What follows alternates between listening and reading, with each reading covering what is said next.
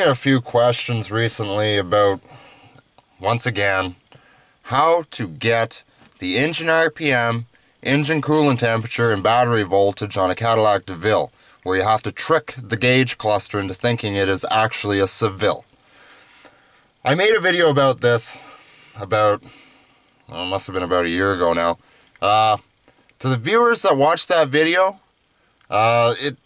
the video was recorded back in a time where we only get about 3 hours of daylight here, literally. So I thought I'd make a better explanation on how this works and how you can get your engine RPM, engine coolant temperature, and battery voltage. First, what you're going to want to do is turn the key to the on position. Okay, so once you got your key on, please forgive me if the gauge cluster looks like it is flickering. That is the camera's fault. It's just the lens can't focus in on it. Okay, so I'm going to shift into neutral so you can see the buttons here. First, what you're going to want to do is your off and warmer button. You're going to want to log into the Onboard Diagnostic. Very simple. Just hold these two buttons at the same time until you get this. Okay, a lot of people already know about this. Now you're going to get all your codes, right? So we got P065, which is history, meaning when it says history, the code didn't show up the last time the diagnostic went through. Current means that this is what's happening now. There's a fault with whatever that was. I didn't catch a glimpse of it. So we're going to let it go through. We're going to let it cycle. T033, that's traction control. I believe that's the left rear anti-lock sensor. Anyway, we're not going to worry about that. Okay. Once it cycles through, you're going to want to cycle over to IPC, instrument panel cluster. Okay, and now we're going to want to, and the way you do this is you use your down button, right? Like, okay, see there's air conditioner programmer. See, I'm just pushing on the down button. Supplemental inflatable restraint, traction control system, powertrain control module. Okay, now this is where we want to stay. Now, to log into this particular partition, what we're going to want to do is hit our up button on our fan control. Okay, so when you get over to the IPC partition, or submenu, whatever you want to call it, we're going to go and use our up button on our fan control. Then we're going to want to use our down button. Now we're in our particular submenu, if you want to call it that. We're in the instrument panel cluster. This is where we want to stay. So what we're going to do now is use our down button on the fan control to scroll over until we get to IPC override. Now, hit the up button on your fan control. Now you're going to have a value here, IS00. Use your down button now on your fan control to scroll over until you see IS07. And you're going to have a value there of, now see mine has already been done. You're going to either have a value of 000, 016, or 032. What you're going to want to do here is use your warmer and cooler buttons to change this value.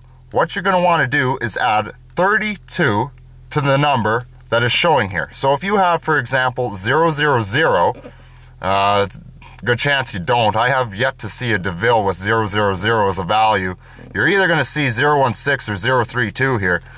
But if yours says 000, what you're going to want to do is add 32 to that. So you're going to get 032. And all you have to do to get that is push down on the cooler button to make it go down, or up on the warmer button to make it go up. Very simple. So all you have to do is add 32 to whatever value you have here. Okay, I thought I'd make a quick example. Now, 016 is the number that I seen once I first did this to my vehicle. You might have 032 or 016, it's hard to say. So, all you have to do, very straightforward, is use your up button. 016, add 32 to that, equals 048. If you're not good at math, you might want to get a calculator.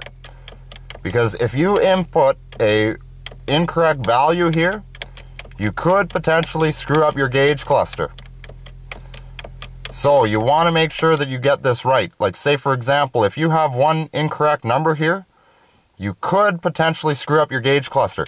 And if you do, it's done. You will not be able to repair it. You will have to take it out of the vehicle and send it away, either to your GM dealership or somewhere, and have them rebuild the cluster. You will not be able to fix this. So now's the time to save your inputs. All you have to do is hold the economy and front defrost at the same time. Just press them. It might take about 3 or 4 seconds. The display is going to flash once, let off, then you know your inputs are saved. And now you can go ahead and enjoy all your new fancy features. Okay, so when you're done, all you have to do is push off a few times. There you go, you got your engine RPM. Cycle through your information tab here. Hit information a few times. There you go, 115 degree Fahrenheit coolant temperature. The car, I just took it out for a short little drive. It didn't have enough time to get to operating temperature. Hit the information again. There you go, battery voltage. If I start the vehicle, battery voltage is going to increase. Sometimes it'll go around almost close to 13 volts, which is normal. That means the alternator is doing its job. 13.5 battery volts, so you know it's typical for it to do that. So we know that that system is functioning. We know that the air ride isn't, but at least the alternator is charging the battery.